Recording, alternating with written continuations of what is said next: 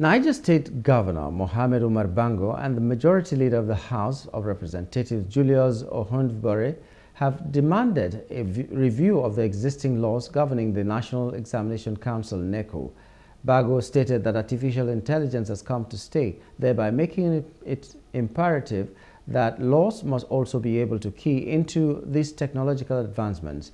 The review, according to them, would instigate reforms that reflect the technological advancements and evolving needs of the educational landscape.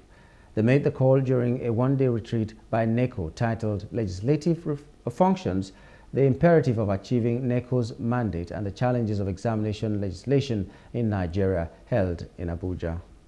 These challenges underscore the critical need for a comprehensive national examination law, specifically regulating all aspects of examinations in Nigeria.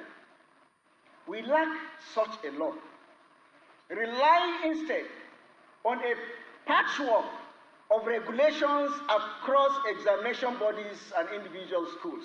While we were growing up, we had 4-figure tables. While we were coming up, you couldn't use calculators in the exam.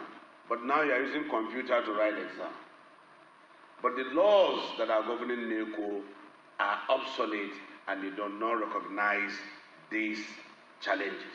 The effectiveness of NECO's operations is intricately linked to the legislative environment in which it operates.